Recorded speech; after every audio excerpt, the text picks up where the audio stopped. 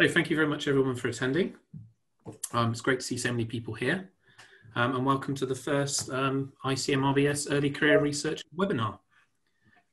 So I should say thank you very much to the ICMRBS for giving us the opportunity as early career researchers to present our work. And if you'd like to speak at a future event, please email one of the committee members. So there were 5 people that organised this webinar. So I think it'd be worth introducing them briefly now. So one was me, I'm Nick Fowler. I'm a postdoc at the University of Sheffield, UK. I'm just going to stop sharing my screen so the other members can briefly introduce themselves. Yeah, sure, I'll start. Oh, sorry, I'll go. Hi everyone, so I'm Yanni, I'm from Australia, Brisbane to be precise, and University of Queensland. So I've been postdocing here for quite a few years now. But I've been working on solution state NMR structural biology and mostly on animal toxin peptide sort of thing. So it's nice to see you all. Hi everyone, my name is Reed. I'm a postdoc in Louis Gay's lab at the University of Toronto, and thank you for joining. Hello, I'm Carol. I'm from Brazil, but I'm studying my PhD at Monash University, Australia, Melbourne. Good to see all of you here. And I think I'm the last one. This is Angelo. I'm a postdoc in the lab in Greece, in Patras, at the University of Patras now. I've been previously postdocing in Florence, Cher, and later in UK at Warwick University in Solid State. And welcome all to this meeting.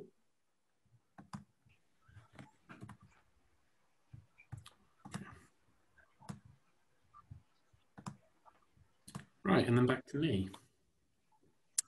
So all the details for the webinars going forward will be found on our website and also our Twitter.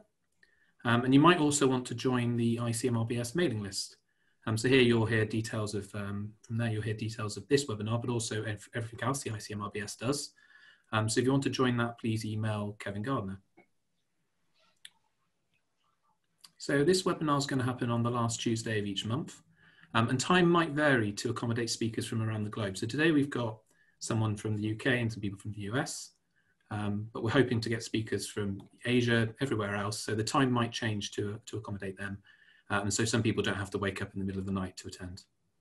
The format will be 3 scientific talks, 15 minutes each with 5 minutes for questions. And then we'd also like to have one kind of session that isn't about science so much. So we have a poll. So if you go down to the bottom of your Zoom thingamabob, you should be able to see the poll button, and please respond to that. That's asking you what you might like to hear about in that non-scientific session, if anything. And then after that, we'll have some time for social networking. So what we'd like to do is invite anybody that would like to join the panel so we can see you and hear you. And that might be a little bit of an experiment. We're not exactly sure how that's going to work. But if you want to chat to any of our speakers, that would be a great time. So before the talks start, just quickly like to say, please don't record or share any of the talks. Some of our speakers have given permission for them to be recorded, and we will upload those to the YouTube channel. And finally, if you have a question, please type it into the Q&A box and raise your hand. If you don't raise your hand, we'll read your question out, but if you raise your hand, we can turn you on so we can hear you ask your question in person. Okay, so thank you very much. I'm now going to pass over to I'm not sure who I'm passing over to, but somebody who's going to introduce Alex, our first speaker. Carol. Thank you. Hello. So I'm going to introduce Alex Guseman. He's a postdoc at University of Pittsburgh with Angela Grunborn. Alex grew up in Baltimore, Maryland, and he attended the University of Maryland at College Park for his undergraduate studies. At Maryland, he first became interested in NMR spectroscopy while doing undergraduate research with Dr. David Fishman. Alex then decided to head down south to pursue his graduate degree at the University of North Carolina at Chapel Hill, where he obtained his PhD study under Dr. Gary Pilak. Alex thesis work used fluorine NMR studies to probe the thermodynamics of the protein-protein interactions in physiologically relevant environments. Alex then moved on to Dr. Angela Grunborn's lab for his postdoctoral studies, where his work uses NMR and other biophysical methods to elucidate the mechanism of cataract formation. His work is supported by Burroughs Wellcome Fund, CGEP Award, and Life Science Research Foundation postdoctoral fellowship. Welcome, Alex. All right, so I'll go ahead and share my screen here. Okay. And just confirm you guys are seeing the actual PowerPoint, not presenter view. That's correct. Okay, cool. So I'd like to thank the organizers for giving me a chance to speak today. I'm going to tell you what I like to call a cautionary tale of deamidated crystallines. And this is from my postdoc work in Angela Grunborn's lab. So to start off, a brief outline of my talk. First, we're going to talk about cataracts in the eye lens. We're going to talk about the crystalline proteins that make up the eye lens, the spontaneous chemical process called deamidation, some structural studies on deamidated crystallines, and some biophysical studies on deamidated crystallines. So to understand cataracts in the eye lens, we have to think about the actual purpose of the eye lens. And the eye lens is this highly evolved organ that sits at the front of the eye, and its sole purpose is to focus light onto the retina. To do this, it is evolved to be extremely transparent and to have incredibly low scattering of light.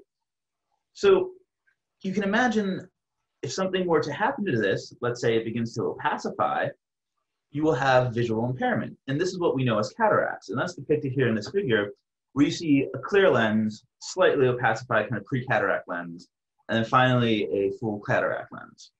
So the World Health Organization identifies cataracts as the leading cause of visual impairment worldwide. And it's not just by a little, it's something like 48% of visual impairments are due to cataracts. So uniquely, this is very much a problem for the developing world, not as much the developed world. In the United States, for example, my father recently had cataract surgery.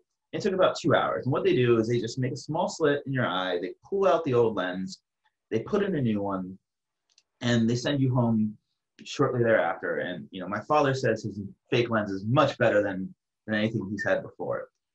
But in the developing world, where you don't have access to the surgical intervention, cataracts are incredibly prevalent and the main cause of visual impairment.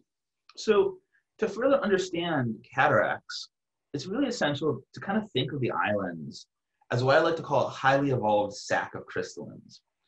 So in this lens structure, to reduce the scattering of light, you remove all transcription, translation, and degradation machinery, as well as all organelles. And essentially, you just have a sack of crystalline proteins where they're concentrated upwards of 400 grams per liter and account for something like 95% of the protein mass of the eye lens. And the crystalline superfamily of proteins can be broken down into 3 categories. There's your alpha crystallines, which are your chaperone-like crystallines. And their responsibility is to keep soluble the structural crystallines, the beta and gamma crystallines. Beta and gamma crystallines are the workhorse of the eye lens, and they're homologous as they have these 2 Greek key motifs that are separated by a linker. Beta crystallines have an extended linker, and that allows for them to form a higher order oligomers, where gamma crystallines have a shorter linker, and they're monomeric in nature. So, as I said, these proteins, in the lens, you have lost all transcription, translation, and degradation machinery. So what that means is that once these proteins are synthesized, they have to last a lifetime of an organism, or you will have formation of cataracts. And what that has caused is that's caused some incredible biophysical properties to evolve for these proteins, where you have TMs between 60 and 80 degrees and delta Gs of unfolding between 25 and 50 kcals per mole. These things are highly soluble, as they're soluble greater than 400 grams per liter. And they're long-lived, as the average half-life of the crystalline proteins is 77 years. So with such incredible properties of these proteins, what's going on? What causes these pretty much rocks to aggregate and cause cataracts?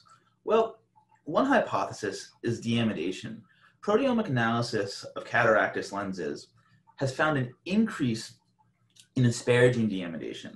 And asparagine deamidation is a stochastic chemical process that occurs when an asparagine side chain goes through a condensation reaction to form the succinimide intermediate. The succinimide intermediate can then be hydrolyzed either symmetrically or to either the aspartate form or the isoaspartate form. When it's hydrolyzed to aspartate, you get an overall charge change of -1, and you lose the amide for the carboxylic acid. It's a rather straightforward process. When it hydrolyzes to the isoaspartate, you form a carboxylic acid, but you also extend the backbone by +1 carbon. So for a while, deamidation has been implicated in cataractogenesis, and it's been studied because it's really easy to use asparagine to aspartate point mutations to mimic the overall charge change of -1. And the reason this is important is because, as I said, these proteins are highly evolved. So if we look at the tree of life, and this is for chordates, we can look at beta B2 crystalline from humans all the way up through whale sharks. And you see that you have this weak negative charge ranging from -1.7 to -0.3. That's rather conserved throughout this phylogeny. This trend holds true with gamma crystallines, such as our favorite gamma crystalline, gamma D crystalline, where through claw frogs, where we don't have as much sequence coverage for the gamma D sequences, we see that these charges are largely conserved, and they're small. So introducing something like a 1 negative charge is changing the whole charge landscape of the molecule. Additionally, if we look further into asparagines in gamma crystallines, what we can see is, in reference to gamma D crystalline, where there are 7 asparagines, 4 of them are largely conserved. And from this, we can also glean some information on whether aspartate formation there will be tolerable. For example, if we look at position 24, in gamma S crystalline, it's naturally an aspartate. So we would hypothesize that deamidation at that location would be rather tolerable and not really have an effect. And the same can be seen at N60, where you have an aspartate in gamma C crystalline. So to study the influence of deamidation on gamma crystallines, we go to our favorite crystalline, gamma D crystalline. Gamma D crystalline is the workhouse crystalline of our lab. It's 20 kilodaltons, it's monomeric. There's 7 potential sites of deamidation, and about 8% of the crystalline, it accounts for 8% of the crystalline mass in the eye lens. Okay, so we have our system, we have our problem. So we'll hypothesize here that any of the crystallines that are conserved could be mutated and cause a problem. The other aspect to this is, where are they in the structure? In the structure here, they look the majority on the surface. So if we do a simple solvent accessible surface area calculation, you'll see that the majority of these asparagines are on the surface of gamma D crystalline, with the exception of N33 appears to be solvent excluded, and N124 is slightly solvent excluded. So our first question was, all right, let's make these proteins and let's collect an HSQC spectra. So this is an NMR focused group, but it's always good to go over an HSQC. For an HSQC, each cross peak represents the amide backbone, and this is the N15H1 HSQC. And we have the assignment for this, so we're able to watch what peaks are shifting and understand on a per residue basis how mutation is affecting the overall structure of gamma crystallines. So we did this for all 7 variants, and we'll start first with the N-terminal domain variants. And we see N24 and N49 show minimal chemical shift perturbations, where N33D shows seemingly large chemical shift perturbations throughout the N-terminal domain. Importantly, these N-terminal domain variants show minimal CSPs throughout the C-terminal domain, so the C-terminal domain is largely unaffected. For the C-terminal domain, we see minimal CSPs, local to the site of mutation, and nothing real interesting going on. So the only real variant here that seems interesting is N33D. And if we remember, that was conserved, and it was also solvent excluded, so that might make some sense. If we look a little bit further, and we can map these onto the structure, we see that these contacts are all throughout the N-terminal domain, and they're kind of clustered. So when we look at the mutation, the site of mutation N33, what we see is that this is kind of in this hydrogen bonding network that staples together two regions of the protein through the amide group of the asparagine. So you can tell right away that when you mutate this for an aspartate, you're no longer able to make those hydrogen bonds, and thus this kind of stapling of these two structural elements by N33, or now D33, is not possible. And we can see chemical shifts associated for both sides. And here's the E7 chemical shift, and here is the D73. The largest chemical shift here is this S34, which is directly adjacent to the mutation, so that would make sense as well. So we don't believe any major structural changes are occurring here, but we think that we're disrupting this hydrogen bond network. So we wanted to probe overall structure of the gamma crystallins. And to do this, we decided to use X-ray crystallography, and we tried to crystallize all 7 of our deamidation variants. As crystallography goes, we only were able to get the fraction quality crystals for two variants, N124D and N160D. And what we saw is that these variants, which showed minimal chemical shift perturbations, showed nearly identical structures, with their mutant structure in either blue or green and the wild type structure in gray. Overall, all RMSD of the two structures was to the wild type were around 0.3 angstrom squared, so they're nearly identical. So to kind of summarize all of the structural studies, we looked at a bunch of the deamidation variants by NMR, and they showed minimal CSPs. We were able to crystallize 2 of those variants and showed that the structures are essentially identical. One variant, N33D, had these intriguing chemical shifts that looked to be due to disruption of this hydrogen bonding network. We don't have the structure of that yet, but we're working on that. It's been refractory to crystallization, so we're pursuing it by NMR. So overall, it doesn't look like we're changing the crystalline's structural properties. The question is, what about their biophysics? Is this mutation altering how they interact with each other, or is it altering their overall stability? So to get to that first question, is it changing how they interact with each other? We went ahead to use diffusion interaction parameters, which I like to call a poor boy's second virial coefficient, because it's much easier to measure than second virial coefficients. So we can use dynamic light scattering and the concentration dependence of the diffusion coefficient to calculate this parameter, which they refer to as KD. KD to me will always be the equilibrium constant of dissociation. So for lack of confusion, we're going to refer to this as DIP. So it's similar to second virial coefficient. It reports on colloidal stability of the solution. And when it's positive, you have an attractive interaction. And when it's negative, you have a repulsive interaction. So we measured this for all 7 of our deamidation variants. And what you can see is that they range between -3 and -6, but they're all within uncertainty of the wild type. Therefore, deamidation is having very minimal interaction or influence on how these molecules interact with each other in solution. So in terms of aggregation or self-interactions, we're really not changing anything, and that deamidation isn't influencing how these molecules behave in solution. So the last question was, what about their overall thermal stability? So we went ahead and we used differential scanning calorimetry, and we showed that we got TMs between 80 and 85.5 degrees C. Unfortunately, crystalline, despite being highly stable, does not unfold reversibly. So with aggregation, you can only fit DSC data for TM. But overall, with these, a few degree range in TMs between these variants, there's no gross large stability changes either. Okay, so what's going on then? I told you structurally, we're not seeing a large difference from both our NMR and crystallography data. And biophysically, from our diffusion interaction parameters and our DSC, that deamidation really does not appear to be affecting gamma D crystalline.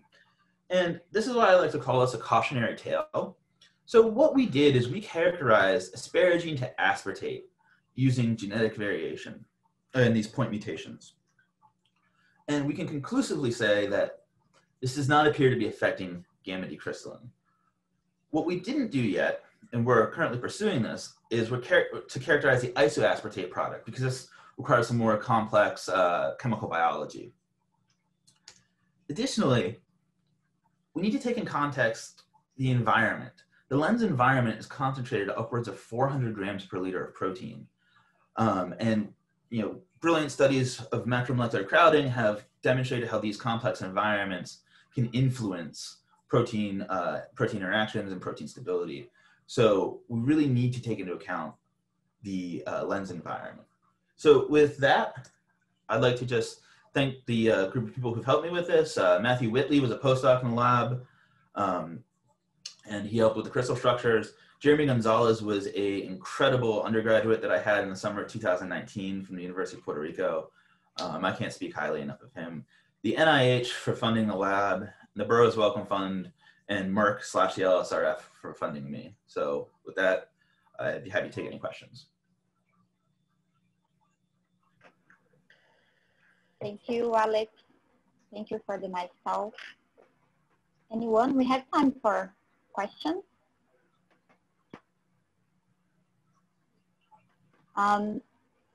Any effect on the dynamics or relaxation properties of the N33D mutation? So yeah, that's a great question. We haven't measured that yet, but you'd imagine since you're removing that hydrogen bond, there would be an increased dynamics. Other people who have worked on deamidation of other gamma crystallins have reported increased dynamics upon deamidation, so there's definitely a potential for that.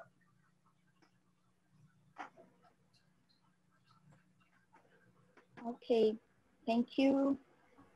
I have one question. Oh. Okay. Yeah. You say that you want to study the higher concentrations. Is that a problem for techniques such as NMR or other biophysical techniques? What would be the best way to study such high? Do you mind repeating that? Sorry. Do you mind repeating that? Oh, sorry. You mentioned at the end of your talk that you wanted to study sort of them in a crowded environment. Would that be a problem for any biophysical techniques? What would be the best sort of biophysical technique to study at that concentration level? My favorite technique for this, and I did my PhD in crowding, so NMR is clearly my favorite idea for that. But there are a variety of other techniques that we've been interested in, maybe some scattering methods. So there's also 2 more questions from the chat. Oh, so one was, what determines the susceptibility of each residue to deamidation? Is it related to solvent exposure? So there's a variety of different factors that are accounted for in that. It can be kind of just a structural element, how solvent exposed it is, how flexible it is, in that orientation where it can form the succinimide intermediate. So if it's in a rather rigid structural element and there's no side chain dynamics, you could imagine that residue might be unlikely to form or to deamidate. So Phil Solenko, do you have a readout for function, and is function affected? So unfortunately, the crystallins don't really have a traditional readout like an enzyme activity or any sort of easy readout besides aggregation propensity or overall solubility. And there's not really anything good for that, because their function is to stay soluble and stay intact. So you're looking for a loss of solubility. Aaron, stay tuned. We're working on that. We just got a beautiful new DSC this week and having fun playing with that already. So the crowding agents for this would actually be using crystallins to crowd other crystallins, and maybe even trying to do some reconstituted lenses.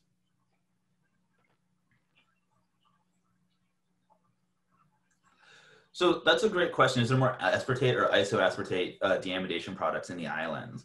And is it possible that the deamidation products are heterogeneous in the eye lens? They're 100% heterogeneous in the eye lens. I don't doubt that one bit. I don't know the exact ratio between aspartate and isoaspartate off the top of my head, but they are mixed, and they're mixed sometimes at the same residue and sometimes residue differences.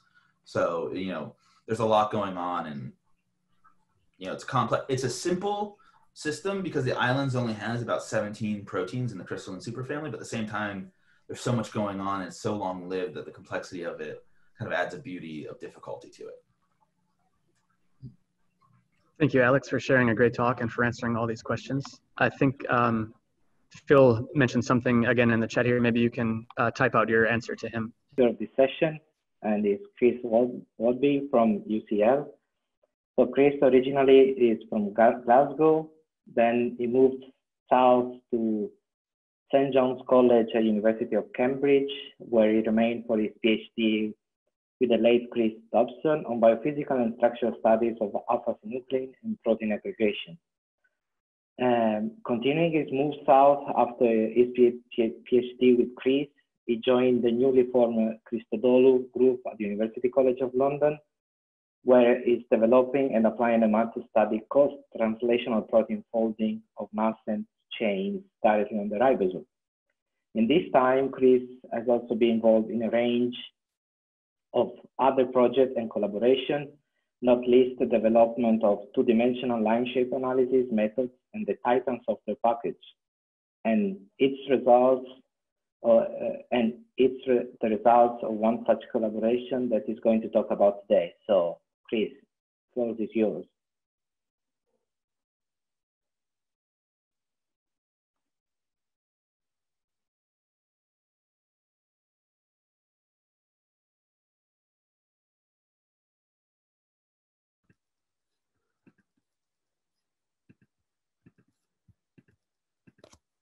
Okay, that should be better. Can you hear me now?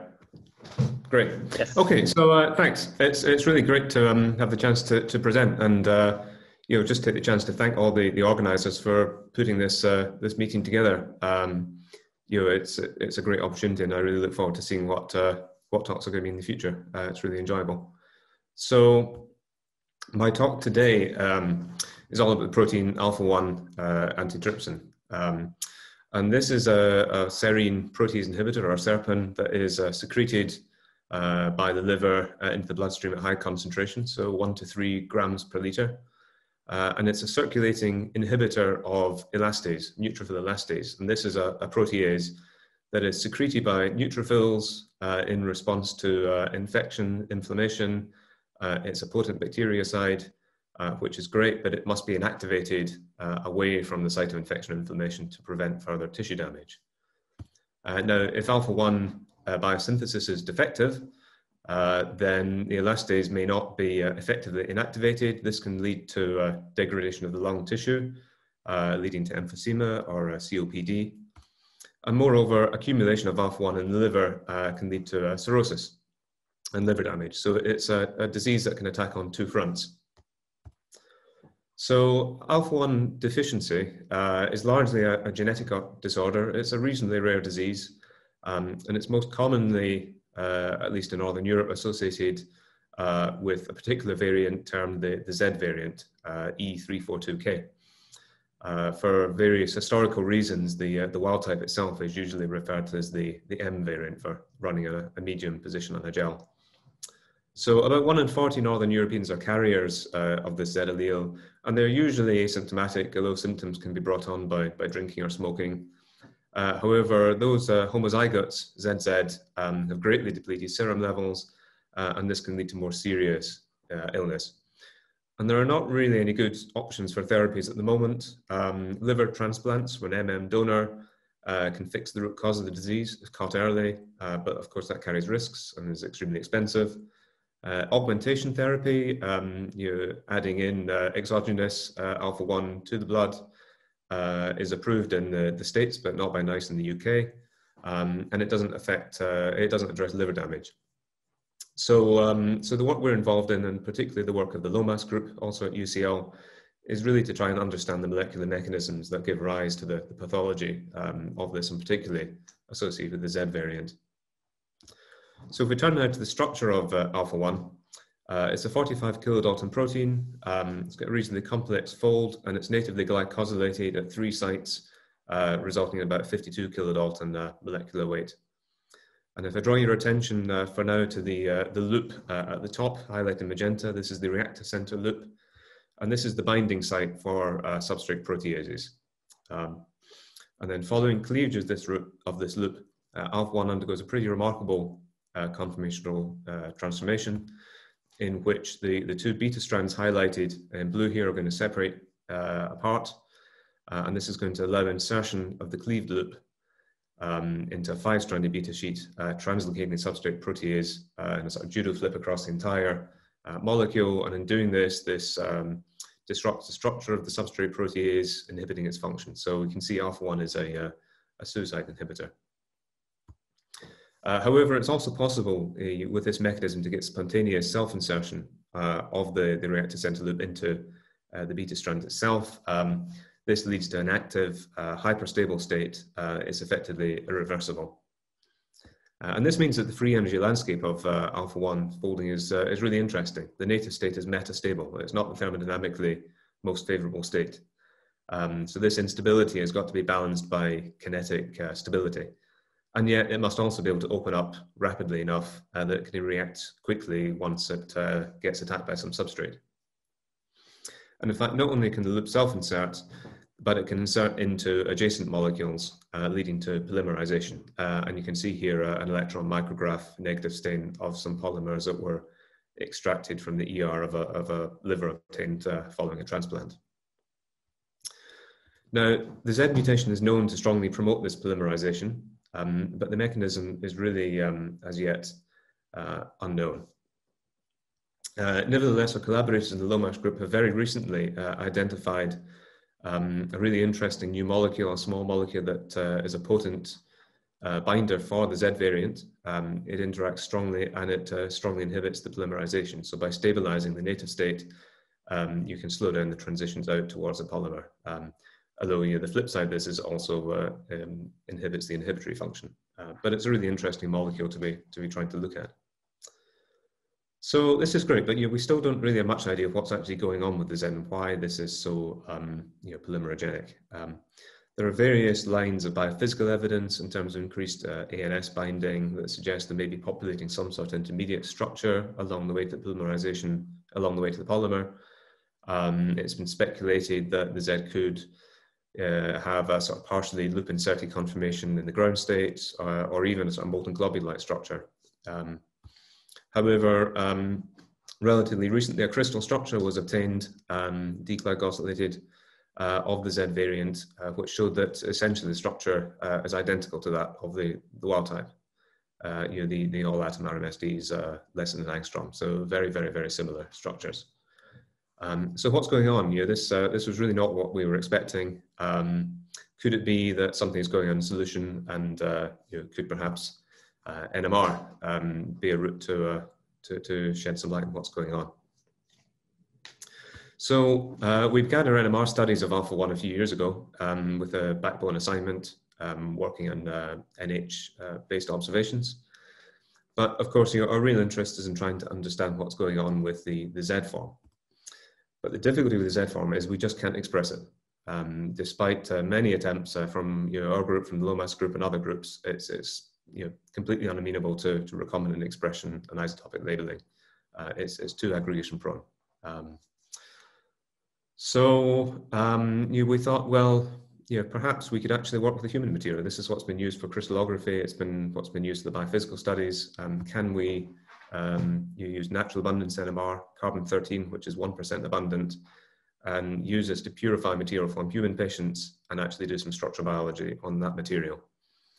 Clearly, there are challenges associated with this in terms of the sensitivity in particular, but this gives us the opportunity to look at the real deal, the natively glycosylated species and pathogenic variants that we're interested in. So we decided to give this a go. The preparation is reasonably straightforward. We can purify alpha-1 from blood serum of healthy donors or genotype ZZ donors from the National Alpha-1 Clinic at the Royal Free Hospital, which is up the road from our lab, and obtain nice active monomer material. In terms of the NMR measurements themselves, we settled after some optimization on a gradient selected methyl sulfast HMQC, so looking at methyl groups both for the relatively high natural abundance of carbon-13 and also their good relaxation properties, exploiting the methyl-Trosi effect.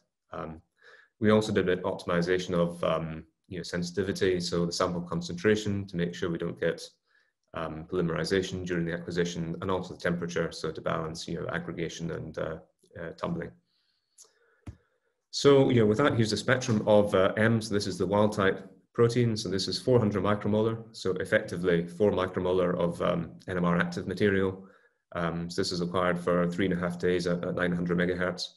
And I think for all of this, it's a pretty reasonable spectrum. This is natively glycosylated, 52 kilodaltons, ex vivo, and we've got pretty good resolution on most of the peaks. There's a very high dynamic range in the spectrum. The signal to noise for peaks is varying some sort of 5 to 500 or so.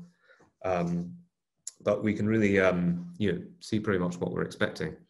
I should say with this spectrum and all the other spectra, we verify the integrity and activity of our samples before and after acquisition biochemically, and we also interleave 1D measurements and translational diffusion measurements throughout the acquisition to make sure that we're, we don't have any degradation or polymerization going on. So to make progress, we do methyl assignment for this. We took a sort of twofold strategy. First of all, correlating down from methyl groups to the existing backbone assignment to our C-alpha, CV2 carbonyl chemical shifts. And then secondly, combining that with a 4D nosy-based approach to get a through-space connectivity. Something to note that might be useful for folk, we actually used a SOFAST HMQC experiments in this nosy. And despite the fact we were dealing with perdurated material, we got really effective longitudinal relaxation enhancements, which meant that we could get very, very good sampling for a 4D, and that gives a great reconstruction using SMILE, which we then analyzed manually. So we did try various automated methyl assignments, and in this case we didn't get particularly great results, so we actually just worked with things manually. And in the end, we've validated a few resonances by direct site-directed mutagenesis. So here you can see the sort of final coverage of methyl spins in the molecule and the NOE connectivities that we've got here. So we get a pretty good coverage across the molecule, and only a few unassigned spins, which tend to be ones that are disordered and overlapping NOE. So with that, we can compare our recombinant spectrum with the ex vivo spectrum. And I'm just realizing the figure legend is labeled incorrectly. So the recombinant is in blue and the wild type ex vivo is in magenta here. So apologies for that. We can see that we've got small chemical shift perturbations, but you on the whole get pretty similar confirmation. Interestingly, there are a couple of peaks that highlight in grey boxes where we actually seem to see some splitting. So we seem to see double peaks in the ex vivo material. These could be coming either from some sort of slow conformational exchange or potentially from heterogeneity in the glycans that are attached to this material. If we look at these chemical shift perturbations in the structure, we can see that they're reasonably small. They are generally localized to the glycan attachment sites. This is the dominant glycan isoform modeled on the crystal structure. And the three peaks that are showing doubling are also in the sort of vicinity, approximately these glycans. So this is maybe suggesting that you've got some covalent differences between isoforms that are having a minor impact on the conformation at these points. This is our best model at the moment, at least. To look into the heterogeneity a little bit more, we compared our spectrum from a single donor with that we have obtained from a pooled sample from multiple donors. We see here, the spectra are essentially identical. There are no chemical shift perturbations, no changes in intensity, and no changes in the peak splitting or the ratio of these. So whatever is causing this, this splitting and this heterogeneity, it's certainly, the variation is greater within the individual than between different individuals. And the fact that we can use pooled samples here is going to be important for the Z, where we'll struggle to obtain material. So moving on to that, we spent just under a year going up to the clinic at the hospital every couple of weeks to collect blood samples from donors. So this took a while because ZZ patients are rare. They're also pretty ill, so they can't give as much blood, particularly after the end of the queue at the hospital to take all sorts of other tests. And also they're ill because they don't have much alpha-1 in the blood anymore. So you know, we need a lot more of it to obtain the material. In the end, we obtained a sample here pooled from a total of 33 patients. So there's not a spectrum that's easily repeated. But again, with 400 micromolar, effectively 4 micromolar, and this was required for just over 7 days at 900 megahertz. So we can see from this, you know, we've got a very high quality spectrum again. You know, it's dispersed, so it's clearly folded, not the molten globule that's been hypothesized previously. We only have a single confirmation through peak counting. And if we then compare the spectrum with that of the M, of the wild type, we can see we have fairly extensive chemical shift perturbations. So clearly the conformation of Z in solution is different from that of the wild type. So you know, the crystal structure is not capturing what is going on in solution. You know, beyond that, we've tried to assign or attribute chemical shift changes within Z. So this is not an assignment, I should stress you. We don't direct evidence, but we've tried to build up our attributions as conservatively as possible. So starting off with residues not showing any chemical shift perturbations, and then working up through larger shift changes and trying to build a model that's also consistent with the structure with residues that are near the sites of mutation. So this is tricky and it's a critical point, but you know, we've tried to be as careful as we can with this.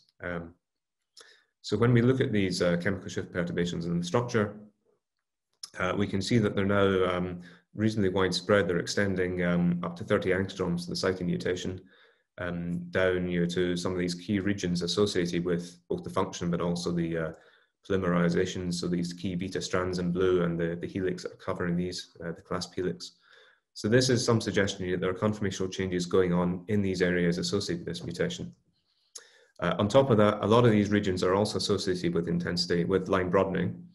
So we've got intensity losses. So this is the first indication that perhaps there's some sort of dynamics going on that might be associated with the variant. To change tack slightly, we then decide we want to look at this inhibitor binding by NMR and try and see what's going on there. So using the recombinant protein, we titrate it and we found that, as we might expect for a very high affinity binder, binding was in slow exchange, so we had to do a reassignment of the spectrum, again using a sort of 4D nosy approach. And we can see here we got essentially a complete assignment and fairly large widespread chemical shift changes around the binding site. We then titrated this ligand into the ex vivo material, and to our surprise, we found that the spectra of ligand-bound M and Z were completely identical. I mean, just a very few chemical shift changes directly around the site of mutation itself, but otherwise, no differences.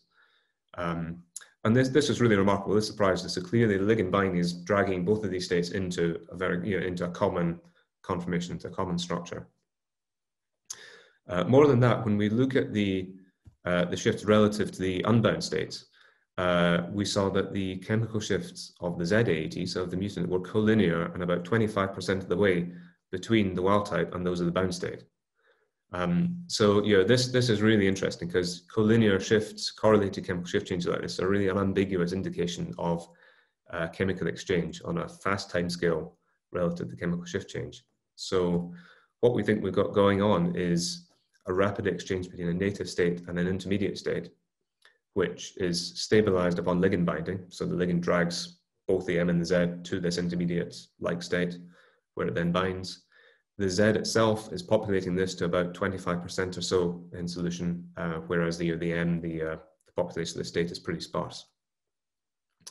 And based on the largest chemical shift differences we observe on ligand binding, we can infer that this exchange must be on a sub-millisecond timescale. So it's got to be very rapid. So this is really interesting because this tells us clearly now Z is sampling an intermediate state at equilibrium. It's got a substantial population. It's on a sub-millisecond timescale. And contrary to all our expectations, our new small molecule ligand doesn't in fact bind to the native state of the protein as we expected, but it's binding and stabilizing instead the disease-associated intermediate state that's being populated in the Z. And in hindsight, this makes a lot of sense. This accounts for the selectivity we see towards the Z variant. It's selecting out your population as a conformational selection mechanism. And it also accounts for some data I've not shown here, which is that the difference in the affinity between the wild type and the Z is driven by differences in the association rate and the on rate rather than dissociation rate. And this model also rationalizes our previous crystallographic and biophysical data. Clearly crystallization is bringing the Z back into the ground state conformations where it's essentially equivalent to the M. But the biophysical data, ENS binding, fluorescence is picking up signs in this intermediate state and the rapid exchange. And finally, it's clear that stabilization, even though we're binding and stabilizing the disease-associated intermediate state, this is still a pretty effective strategy to inhibit polymerization. It's blocking further transitions along the polymerization pathway. And in fact, by inadvertently targeting the intermediate associated with the disease, we are providing selectivity for this variant on top of that, so that can account for the difference in affinities.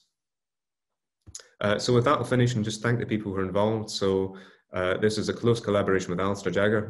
This is his PhD work and then part of his postdoc. I should thank James Irving in the LOMAS group for answering all my stupid questions about alpha-1 biology, and John for all the support in all that we've been doing here. And a particular thanks here as well to Sarah Whitaker and everyone at Birmingham who have been very generous with the allocation of NMR time for this project. And with that, thanks for your attention. I'd be happy to take questions. Thanks, Chris. The floor is open for questions.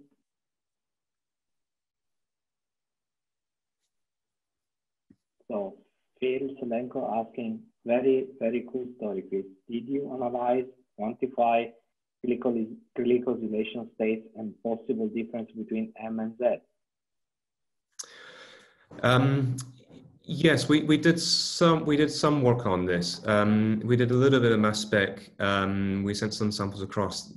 We didn't see any differences in the glycoforms. I don't know the data would be enough to say there are not differences in the ratios of different isoforms, but from what I recall from the data, we didn't see any differences in the isoforms themselves. Another question from Thomas Schmidt. Are you planning to measure any kinetics like CEST? Yeah, so I mean, I think it's worth bearing in mind, these spectra themselves, took several days to acquire. So, a CEST experiment, you're looking at an extra 50 planes of that. I think Sarah has been generous with the NMR time, but I think that might be pushing it. Having said that, though, we now know what we're looking for. We get an idea that this intermediate exists. So certainly we are going back to the wild type and trying to engineer some milder mutations where we might have a hope of observing this in a form where we can characterize it in more detail. So yeah.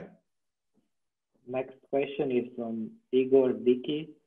Did you have any difficulty transferring assignment from the recombinant protein to the ex vivo sample at any residue, or was it relatively straightforward? It wasn't straightforward. It's something that we took a lot of care with. Certainly, where you have small perturbations, that was straightforward enough. What was helpful actually was when we realized that we had this collinearity on binding the drug. That helped resolve some of the ambiguities that we had, because we could then say, okay, well, if most residues are behaving this way, then now it's clear where a couple of ambiguous ones are going. There were a small number of residues, particularly near the site mutation, that we just couldn't track, and we've not attempted to follow those. Another question from Phil. Can you use the compound to stabilize recombinant Z material? It's a good question. It's something that we could try to express in the presence of the ligand. Yeah, it's worth a shot. It might be difficult to get the compound out again afterwards, because it's a very high affinity. It's about a 2 nanomolar affinity for the Z. But perhaps with some extensive dialysis, we could do this. It's a good idea. One more question. What does ligand binding imply about disease? What does it imply about the disease? So I think it's beginning to address questions about what the nature of the states that we have here are. Clearly, this is a protein that has got a very complex energy landscape. We're trying to understand what the kind of early steps might be, both in the insertion, in the polymerization, and also in the function. At the moment, we don't have a clear picture either of what the structure of the polymers are. So there's a few competing models there. So there's various kind of bits of work in progress. They're trying to understand what the polymer structure is. So what's clear from what we're seeing here is that we've got this state that's being opened up very rapidly. I think this has been a key area of uncertainty in this field for quite a while, what the nature of these various intermediates are. There's so many of them in postulated by different methods. And I think here we've got the first clear picture of what's going on, what the population is, and even what some of the timescales are with its formation. And based on the fact we've got a crystal structure, the ligand-bound form, we can sort of infer some of the shift changes, some of the structural changes associated with the intermediate state. So the ligand is binding to what would otherwise be a sort of cryptic binding site. So this intermediate seems to involve opening up a cavity in the protein. So yeah, it's beginning to give us some ideas what might be going on structurally. Okay. We have one more question from Louis Wang. Is the Z variant from the patient less aggregation prone than the recombinant protein? Yes, it is. So the presence of the glycans it generally seems to be protective against polymerization. And in fact, if we do polymerization assays, so we can induce polymerization at high concentrations or by raising the temperature, we actually see a much clearer, cleaner polymerization. We see nice laddering of dimers, tribers, and so forth with ex vivo material, whereas recombinant, albeit recombinant wild-type material, tends to give a little bit more of a smear. So yeah, the glycans clearly influence the polymerization as well, and they seem to stabilize it. Okay, I see there is no other question for the moment. I would like to remind the participants that they can still reply to the poll about what you would like to have after the scientific talk. So there is still, the poll open is on the bar at the bottom. So if anyone wants still to say something,